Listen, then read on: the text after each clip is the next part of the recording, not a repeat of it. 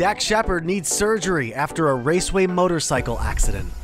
Hi, I'm Ralphie Aversa, and here's what we're covering on Entertain This. Shepard revealed that he suffered the mishap on a recent episode of his Armchair Expert podcast. He co-hosts the show with actress Monica Padman. Shepard was riding at Sonoma Raceway when he started to brake. While his back wheel was off the ground, someone turned into him.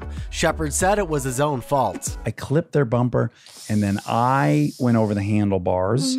Landed pretty hard. First time I've ever been down on the track. It was a little demoralizing. It was a bummer. He eventually spent 7 hours at the hospital. The final tally was 4 broken ribs. The clavicle's broken in 3 places and I need surgery. And then I broke my hand that I had broke a couple months ago. As for Dax's biking future, it may be on hold for the rest of 2020, but he doesn't plan on quitting entirely.